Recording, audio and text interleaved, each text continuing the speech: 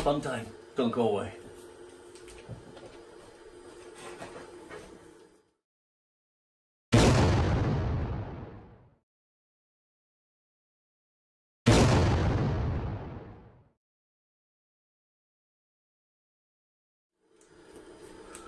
Hello everybody, it's Paul from Fat Guy Productions, coming to you as always from beautiful Las Vegas, Nevada, and it is fun time today.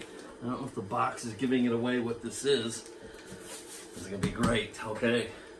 Today, we're going to be opening and taking a look at a new 3D printer. This is the Photon by Anycubic. It is a DLP resin printer. So, if you've been following me and watching about my Select Mini Pro, it's an FDM printer, and it's two different technologies, and they excel at two different things, and they have negatives that are completely different. So I don't see this as a substitute, more like a complement, and I'm really excited to have it in the house. So let's go ahead and get it open.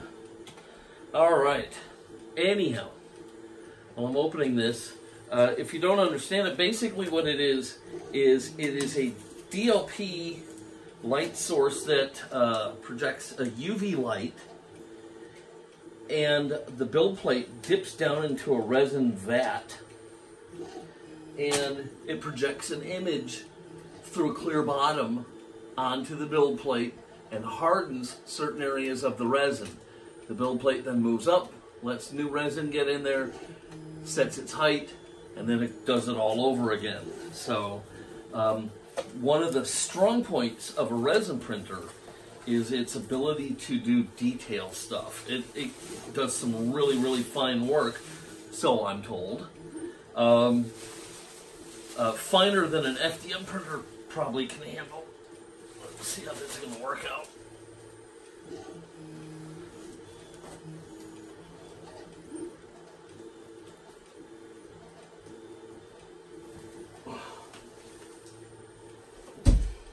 Yeah, I'm told it's a much finer print than an FDM printer, but you have to deal with resins and smells and stickiness and curing and a lot of other things that you don't have to with an FDM printer. So there's some trade-offs there. Okay, so we have a user manual. Looks nice. Looks absolutely better than the Select Mini Pro. Okay, this is a spare FEP or FEP. This is the clear film that sits at the bottom of the resin tank, and then the light shines through this. So there's a spare. Here's an after-sale service card with some stuff on it. Anycubic thing that shows it passed inspection. A small bottle of the green resin. It's not a big bottle. Bag of tools. Power cord. Power brick. A little proby-like screwdriver. A memory stick, which I heard they suck, and people say replace immediately.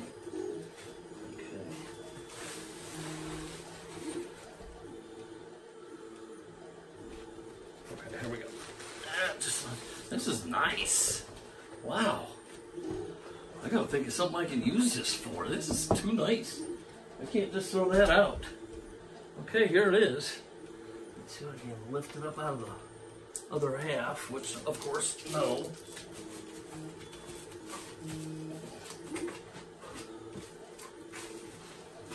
Alright. I always just know I look like a complete idiot when I'm trying to get this stuff out of all these wrappings.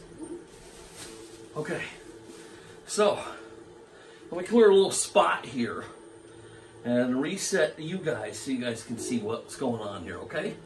Hang on a second. Okay, so there you have it.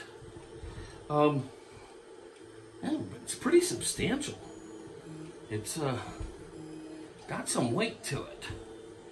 All right, so we start peeling this stuff off.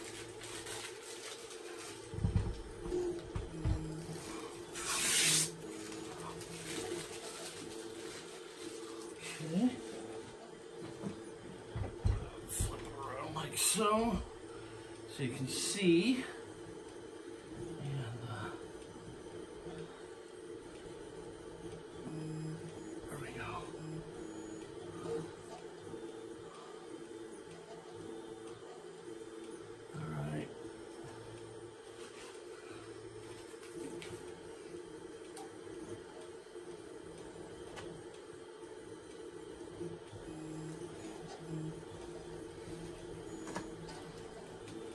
This thing is packaged very, very well.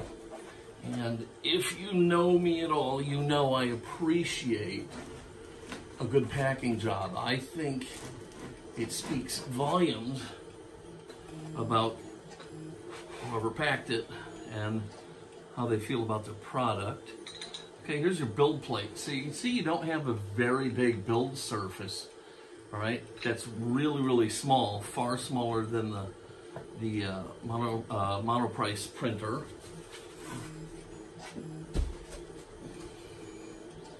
All right, so here is your resin vat. Here is your Z-axis, which is the only axis that it has. It's just up and down. That's all it does, because it's got a full screen underneath here that exposes the entire layer at one time. Now, I don't know what's happening here. This is something new. So here's some filters for filtering out your resin after you use it.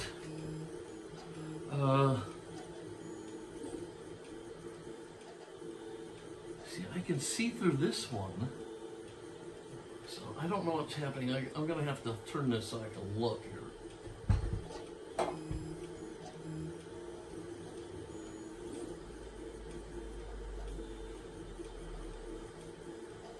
I don't know if you're supposed to remove these coatings, so I'm not going to until I know for sure. I suspect yes, because I don't see it on this side. But you loosen up these screws, and then you can just slide your resin vat out. So here's your resin vat, and yes, there's a bottom here. Sounds like a drum. That is the FEP, and light will shine through that, while this sucker is down in here, in the resin, and it will expose a layer of resin. Hello. Whoa, this is trippy. Hello. Hello, YouTubers! Well, I should use that. That's awesome. Very cool. Okay, so anyhow, let's put that back inside.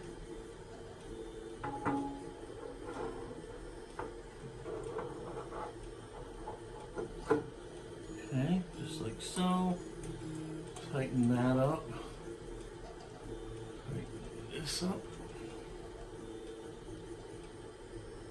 All right, and then the print head actually just goes, well, you have to raise it. It goes right here. It just screws down onto this. So I'll have to plug it in and raise that up. But, and you got your control panel, you got your little lid here, which from what I understand still does not do anything about the smell of the resin. I guess that is one of the big knocks on these things, is they're stinky. And I guess we're gonna find out, because what I'll do is I'll do a whole nother video on this thing after I have it set up. You know, I'll show you how I set it up and everything, and I'll do the test print and I'll share that with you guys. So right now, today is just an unboxing and a first look. So we're gonna just kind of close that. Put it right there. And now we can take a better look at the stuff that we have here. Okay, so this after-sales service card, it's got barcodes for their website, their YouTube channel, their Facebook page. Let's see here. How to reach tech support and everything like that. That's pretty cool. Okay, the manual. So it comes with the printer, the print platform, the resin vat, memory stick, resin. It comes with masks. That speaks volumes about what this resin is going to smell like. Gloves, funnels, the manual, one extra FEP, a door handle unit for right there, toolkit, a scraper, power cord adapter, and some extra screws. That doesn't build confidence. All right.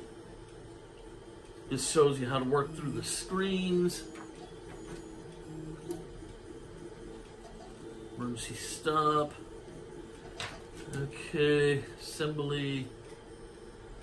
Shows you how to level the bed.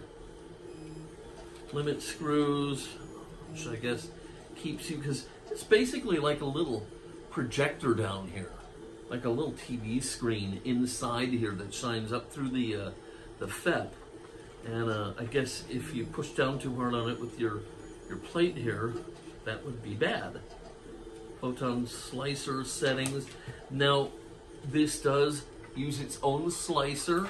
It doesn't use Cura, which makes me sad a little bit, but we'll report back on that too. Does come with a test print, which I will probably do because it looks pretty cool. Yeah, so there's that. Okay. Yeah, this is the bag. Okay, I see the masks. All right. So let's see here. You got this little scraper, which I don't know. Probably not. The little handle. Nice long Allen wrench. A little tiny screwdriver. Not sure what that is for. Gloves and a mask. This may be really something important for me with my lungs. Oh, here's a whole nother Allen wrench. Nice long one. And a little bit of hardware. Alright. That's it for that. Let's see, like I said, power cord, power brick. What was this? Little, kind of a, what is that? Is it hex? Yeah, it looks like a hex head screwdriver of some type. No, H2, yeah. H2. Okay, cool. That's really nice like that. And, so I've heard in advance of this that these memory sticks really stink and that you should immediately get a good one and copy all your contents over onto the new card. So I'll be doing that here. And the extra FEP, which I am not going to take out of its package because I assume that you're going to want to be really careful with these. And from what I understand, they're not cheap either, so I'm definitely going to not ruin that. And one tiny bottle of Anycubic UV sensitive resin, basic in green, 250 grams. And I actually have another, I think 500 grams already on hand that I bought. But they make a lot of different colors, clear things, you know, transparent colors, solid colors. So, you know, yeah, it should be pretty neat. I can't wait to give this a test spin. All right, so I'm going to go ahead and get out of here. We don't want to keep you too long with just an unboxing. All the fun will be in a later video when I get this thing set up and we do a test print. If you like this video, though, please give it a thumbs up. Click subscribe, ask any questions, make any comments that you might have. I love hearing from you. All right, this is Paul from Fat Guy Productions, wishing you the most amazing, fabulous day. I'm going to get out of here. Until next time, be good.